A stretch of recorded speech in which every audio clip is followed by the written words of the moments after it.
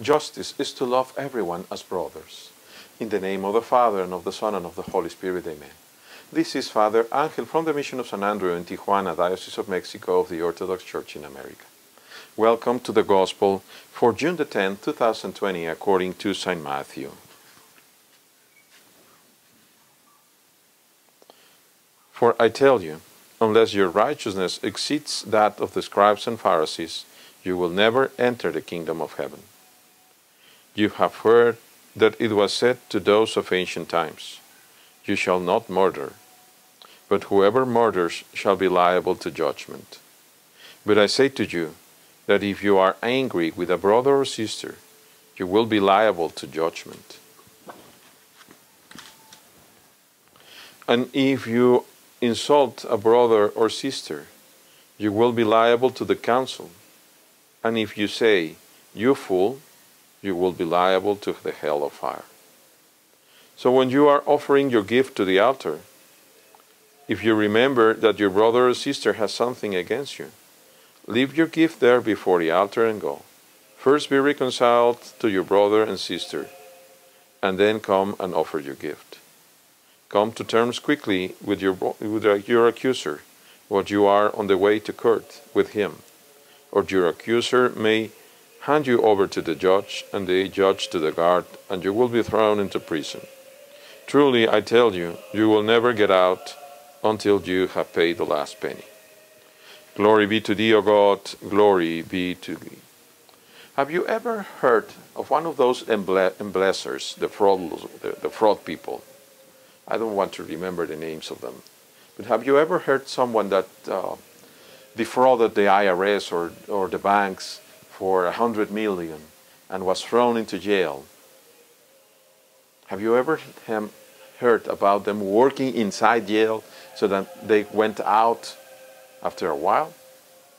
Yeah, such and such went into jail because he defrauded the IRS for 100 million, but he worked hard inside the jail. Now he paid the last penny because he's out.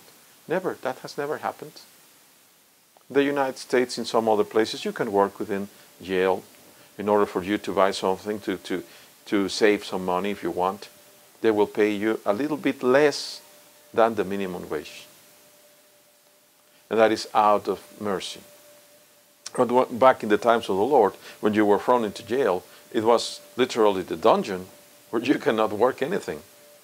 So it is an absolute lie that they would like to take this gospel and say, you see, there's the basis for the purgatory. There is no purgatory. That is just, the purgatory was an invention by the Pope in order for them to extort money from the rich people in Europe because he wanted to build up St. Peter. But that is not what is important today.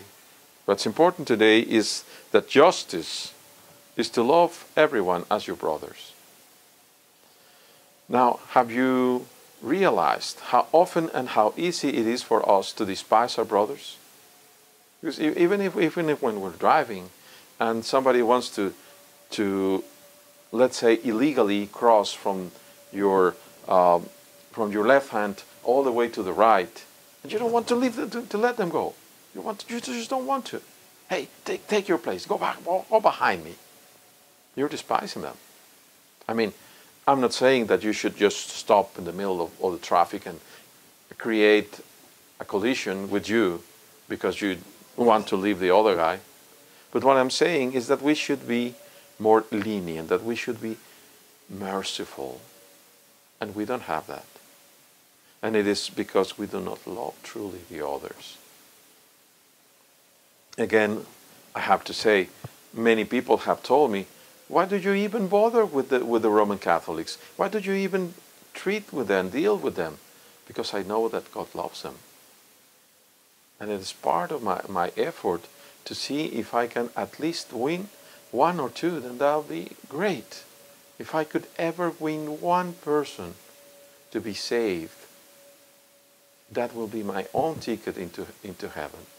Just one person that God will say, well, thanks, my dear priest. Because of your efforts, you were able to, you helped me win this person for heaven. Today, the Lord is reminding us that we should love everyone, in deed and in heart. It is so sad to hear these people all over the place. I remember years ago when there was a friend of mine. We happened to be associates in this credit union, where he would normally try to host this breakfast where we would have incredible dishes, and a little bit of the money would go into buying beans and rice and so that sort of stuff for the poor people.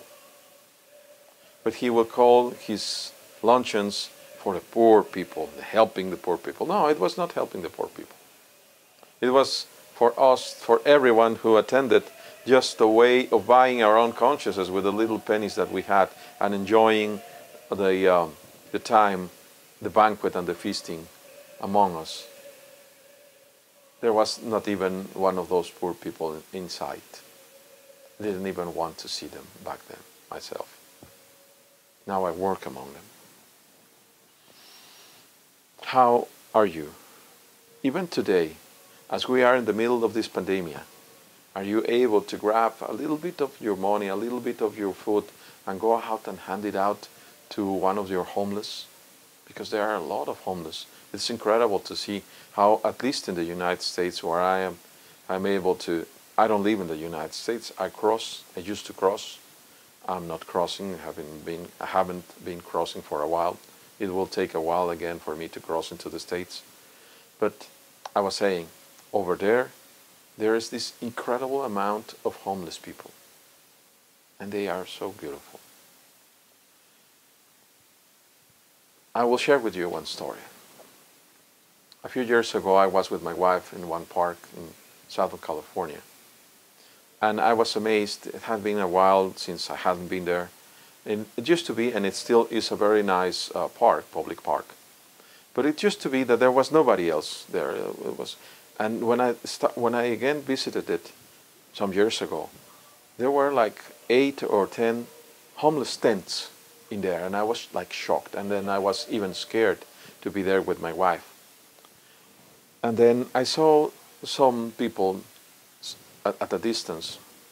There was a black man and his wife probably, and then 2 younger white people there with them.